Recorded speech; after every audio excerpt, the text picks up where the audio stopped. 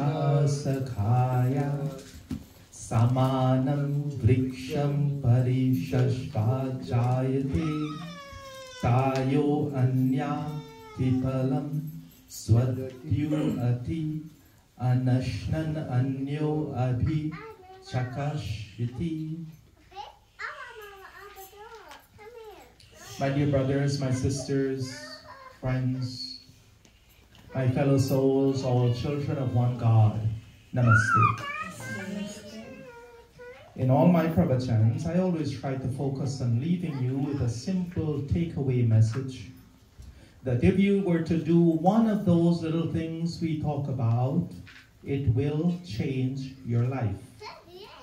Today, I will talk about something that is the idea of our dear Panditji. He asked me to prepare this pravachan. The principle of insulation versus the principle of isolation. Beautiful subject. What does it mean? How is it relevant to all of us? So we know what insulation means. When we speak of insulating yourself, what do we mean? It means that you're insulating yourself from something. And when you're walking along the spiritual path, it means that you're insulating yourself in a way that you're not affected by the things of the world. It means that even though you live among those who do things you may not agree with, you can still live in the materialness of it all. You can still live with the personal associations. You can still interact with everyone, be among the good and the not so good, be in the light and in the dark. But because you have learned how to insulate yourself from it all, you understand how to keep your own purity, your own peace. You keep your own peace of mind despite all the things that go on around you. We have so many references to the lotus flower in our Eastern philosophy and in the Bhagavad Gita, which still retains, even though it grows out of the mud, it retains its pure and tender beauty. It reaches above all that is dirty and unclean, while stilling in the mud and surviving from the mud. So the Bhagavad Gita. Brahmani adhyaya karamani sangam tyaktva karotiya lipyatena sa papena padma patram iva ambhasa. The person who performs his duty without attachment, the person who resigns and surrenders the results of his actions unto that supreme being, that person is never affected or is unaffected by even those that is not good around him, just as the Padmapatram, the lotus leaf, remained untouched by that muddy water from which it grows. The person who does all work as an offering to God, abandoning all selfish attachment, the results, the attachment to the things, the results of what he's doing, that person remains untouched by karmic reaction or sin. How beautifully put. So in this installation principle, the idea here is that we live in this materialistic world of pleasure and vices. Sometimes we find ourselves buried in this world of hate and dislike, the world of envy, ego, false pride. And we must sometimes involve ourselves in the emotional battlefield of life. But we can still insulate ourselves from it all and still keep our own inner peace and our own inner bliss.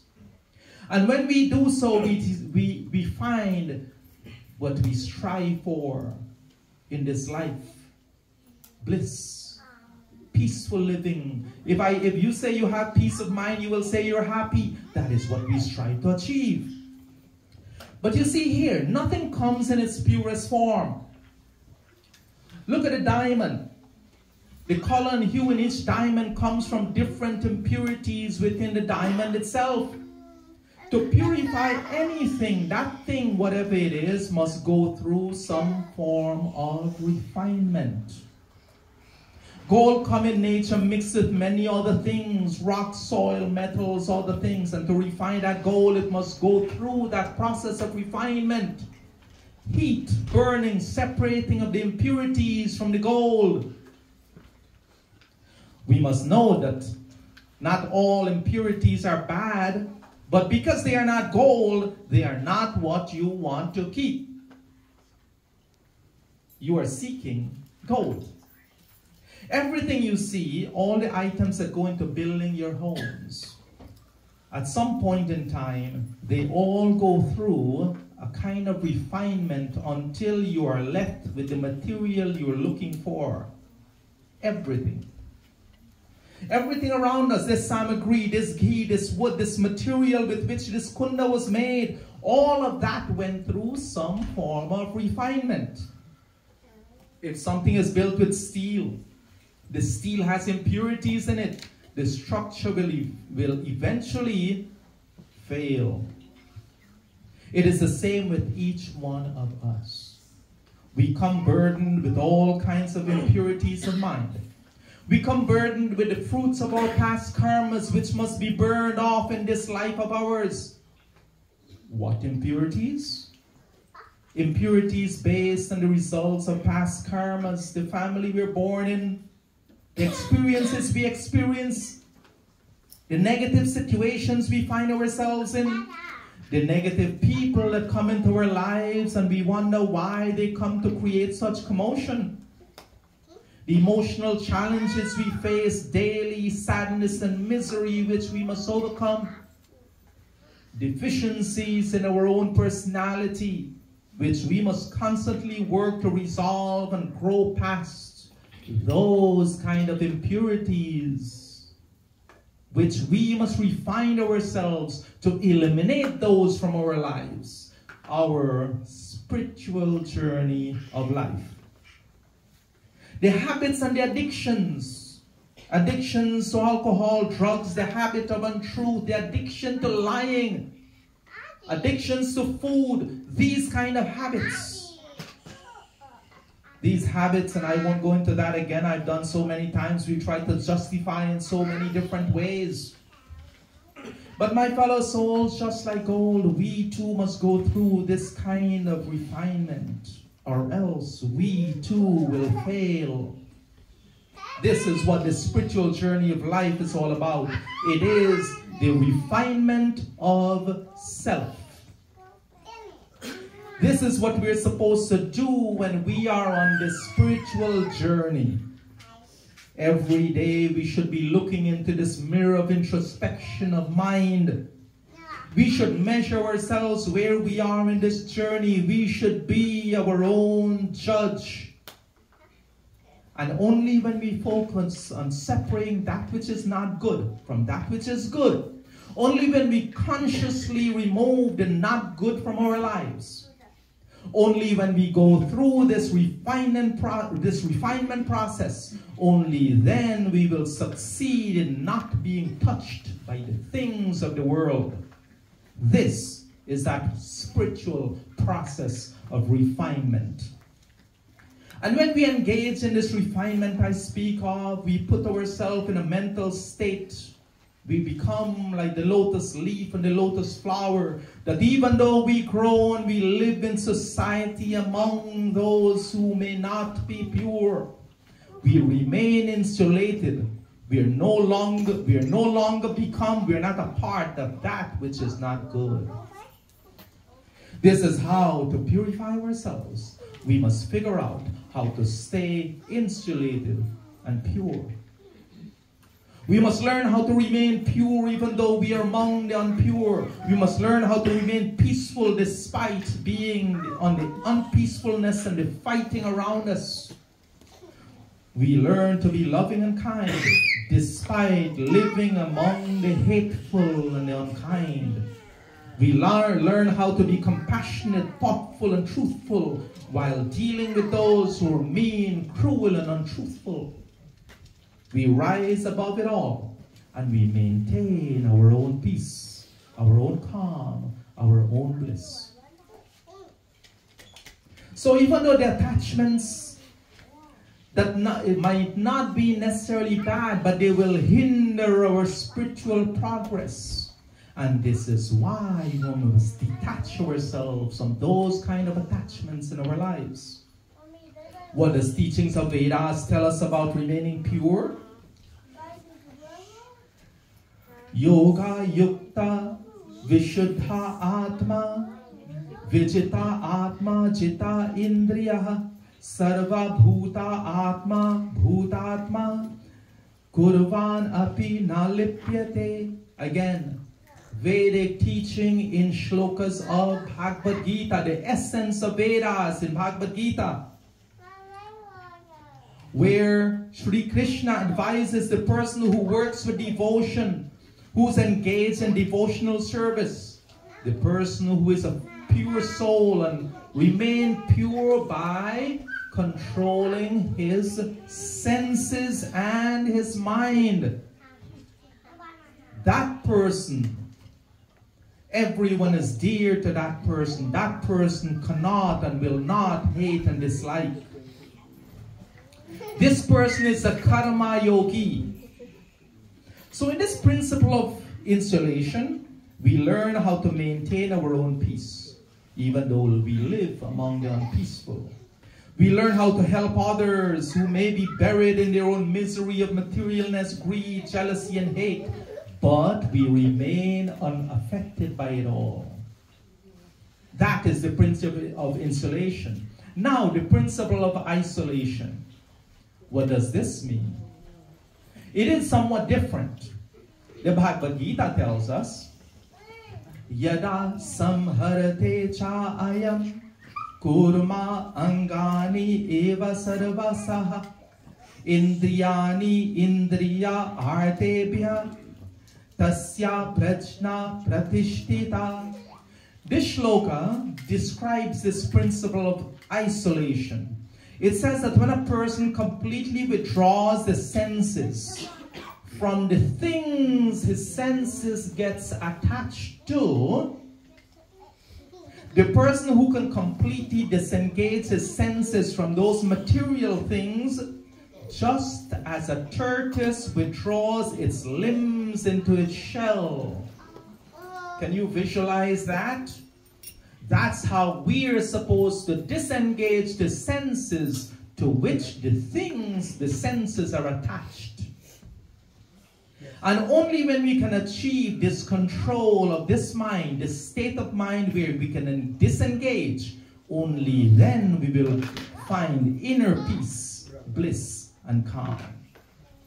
This is what this mantra from Ishopanishad tells us, to live in a way that we do not get attached to the results of our actions.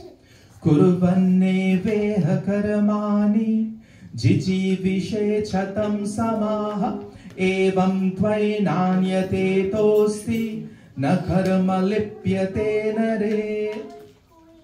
Only by performing selfless deeds should one aspire to live more than 100 years. There's no other way but that. Let your thoughts, your actions, your emotions produce no attachment in you. May your actions not cling to you. Lipyate, cling, stuck. This is not the way to salvation. But you see, even our attachments, even our emotions, sometimes we get so fond of our emotions, we become attached to our emotions themselves. Then we cannot separate ourselves from those emotions even. We love someone, we are attached. We cannot live a moment without them. We hate someone or something, then that hate becomes like an addiction. We constantly think about that thing or person we hate. That too is an attachment. Why? And they will never bring peace of mind, because attachment, and here's the beauty in this way of thinking, all attachment lead to two things which severely impacts our lives: greed and anger. Bhagavad Gita. Dhyayata Vishayan Pumsah Sangateshu Upajayate Sangat Sanjayate Kamaha Kamat Krodha Abhijayate. One develops attachment to sense objects while thinking about the sense objects.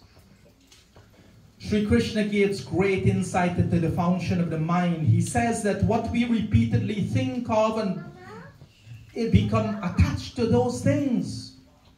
If we believe there's happiness in something, the mind gets attached to it. If someone noticed something, if a man noticed something about a woman, he thinks, I'd be happy if she was mine. He constantly repeats this thought in his mind becomes attached to her. He cannot focus on anything else. She has now become an attachment to him. Most people think what I love should become mine. A personal attachment happens. You go to the woods, you see a bird flying in the woods, you want to bring it home and put it in a cage. Putting a bird in a cage is not love. Freeing that bird is love. The feeling of attachment wants you to take away the freedom. Detachment wants you to give freedom. If someone is attached to his alcoholic drinks, his desire for drink is always in his mind. Someone attached to cigarettes, what do they think about? They want to smoke all the time. So attachment leads to desire, and when that desire develops, it gives, and this is what this teaching from this shloka is saying, it gives birth to two other problems: greed and anger. Greed comes from the fulfillment of desire. When you fulfill this desire, you want more of it. You fill with greed. You want more and more and more. Anger comes when that fulfillment for that desire is prevented. When something stops you from getting your desire fulfilled, anger comes into your life. When we live this way, we will not get caught like, a fly in a web. We would not get attached to the things of this world. Today, I don't want to keep too long, but my fellow souls, on behalf of my dear brother, Pandit Goolsarran, I have brought you these two ideas. The principle of insulation, where you elevate your thinking so you're untouched by the materialness and the things of the world. And the principle of isolation, where you train your senses so you remain untouched and unsullied by the things of this world. And your mind remains in that meditative state of peace, love, bliss, and unity. Today I pray that each one of you understand and you practice this isolation principle, which will lead you to the isolation principle. May you be blessed with this achievement in your spiritual journey of life. And once again, I really appreciate all of you being here today as we celebrate my elder brother, Pandit Goolsarran, his birthday. We pay homage to him sitting here among us, which is how it should be done. Panditji, we all love you. And I hope that you see the love, and you can bless everyone when they come to you later on. I thank all of you for being so kind, patient, and attentive. Om Purnamadaha Purnamidam Purnat Purnamudachyate Purnasya Purnamadaya Purnamevavashishyate. Om Shanti, Shanti, Shanti Om. With love and humility in my heart, namaste to each one of you. Namaste, and thank you, Pandit Jag, for your so special update today on behalf of Panditji. As you heard, it was all done in English, and I know you all understand what he was trying to say. So I'll skip the summary of his pravachan, and I'll pay special homage to Panditji.